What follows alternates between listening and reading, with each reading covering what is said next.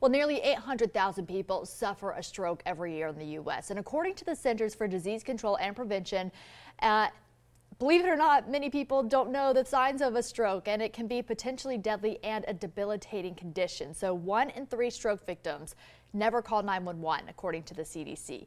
Many may not even know that they're having a stroke. So knowing the words "be fast," it's an acronym. It's a simple way to remember how to spot a stroke. B stands for balance. Is the person having trouble with balance or coordination? E, eyes. Do they have blurred or double vision? Face drooping for F. Does one side droop or is it numb? To answer that question, ask the person to smile.